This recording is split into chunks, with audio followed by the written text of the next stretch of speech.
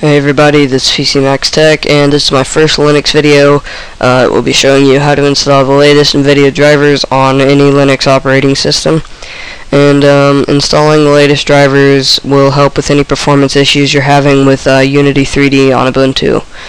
And the reason you want to install drivers this way is because generally the Nvidia packages don't work.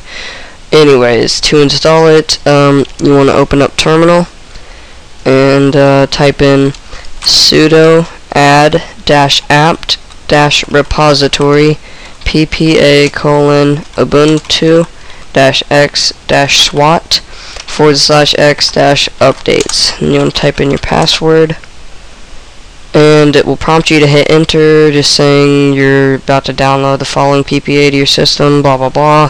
So just go ahead and hit enter to install it, and then it will do its thing. Now I already have this installed, so that's why it didn't take that long.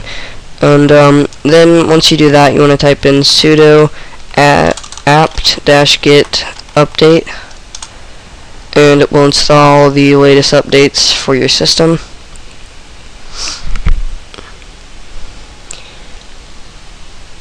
And this might take a while depending on if you have your system updated. Okay, it's done. So now what you want to do is type in sudo apt-get install Nvidia-current.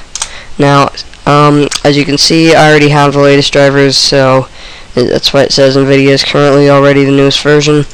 So, yeah, that's how you install Nvidia drivers. You will need to restart your computer for the drivers to take effect.